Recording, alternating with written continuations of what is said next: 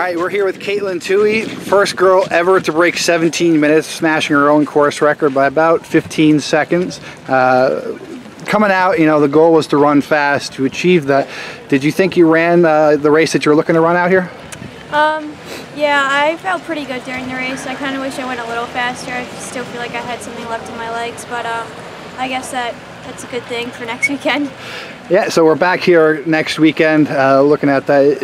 Is a course record on your mind next weekend, or do you sort of take it down a notch to ramp up for nationals? Yeah, I'm just going to run it efficient, try to save energy for nationals, so I'm not really going to go for the course record.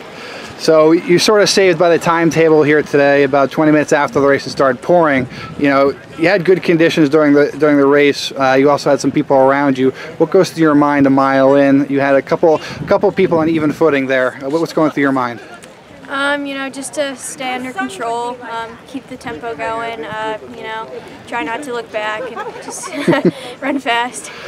Now, the course here at Bowdoin is very, you know, it's challenging, but for someone in Section 1 who's run that quite a bit, you know, how do you adjust your race plan, especially when you've been doing workouts out here every week and you sort of be getting, you know, experience on the course where maybe before you were running the hills hard and coming down cruising? How do you adjust for a race today looking for a fast time?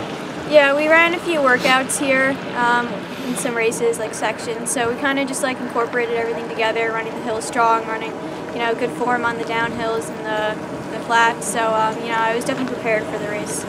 Now we can see you really pushing on the downhills. You know, you had a pace car out in front of you to chase. Did that affect your race at all, you know, having something to chase after?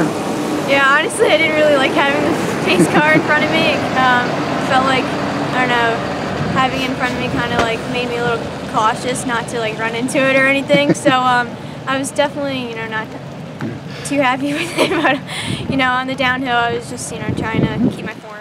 So as a sophomore, you still have 2 more years on this course, but you've set a pretty high bar.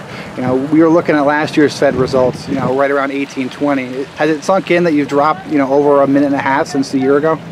Yeah, definitely. You know, it was a big jump from last year, so you know, it sets a big goal for the future. So you're returning to Nike this year. You've ran there in the past with your team and as an individual. What was sort of the impetus to choose the Nike meet?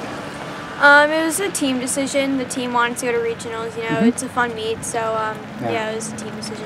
And are there, you know, besides looking for the individual title, are there time goals for, you know, out there in Portland, or is it again looking for the individual title, getting that national title? A little bit of both, you know, just based on conditions. If the conditions are pretty well, I'd definitely like to get a crack at the course record.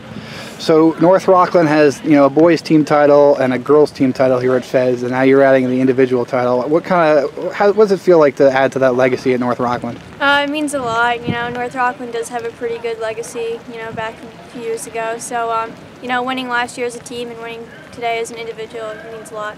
All right, well, you're crossing things off the bucket list here for track and field. Congratulations. Thank you.